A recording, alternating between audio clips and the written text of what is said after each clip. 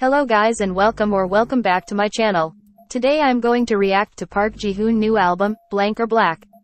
It's always a love or hate relationship with his music, so I don't know what to expect. I just hope I will like it, so let's start.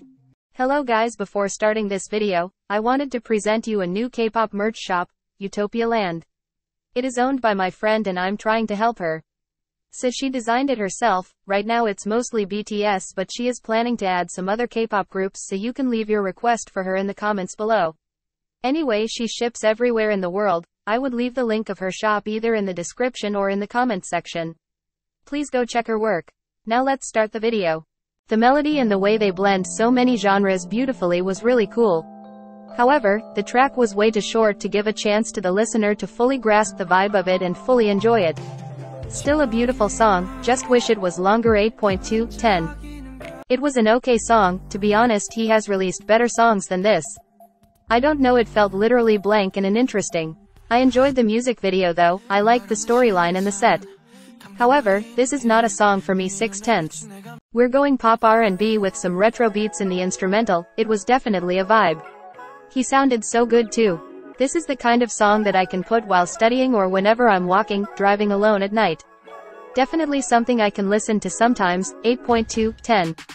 We're having the first really upbeat song and it was a vibe for sure. Personally, this isn't the kind of song that I enjoy listening to, so I won't listen to it again. However, it's still an okay song. I especially appreciated his rap verses. Overall, 7/10. When I saw Bang Yongguk as the feature, I was so excited. I really love his voice. The brass was actually really good. It gave that reggaeton vibe to the song. It was vibey. I can listen to it here and there whenever I'm in the mood. He sounded really good here too, and Yongguk low timbre added some spice to the song.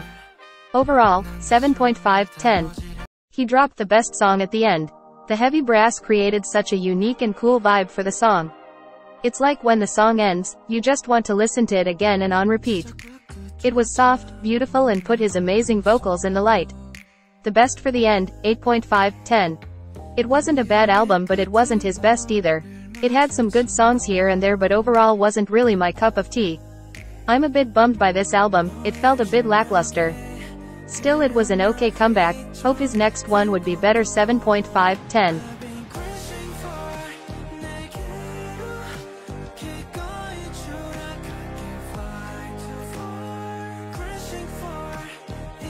That's it for today's video. I hope you enjoyed it.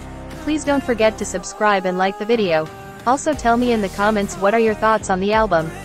Hope to see you in my next video. Please take care and love you.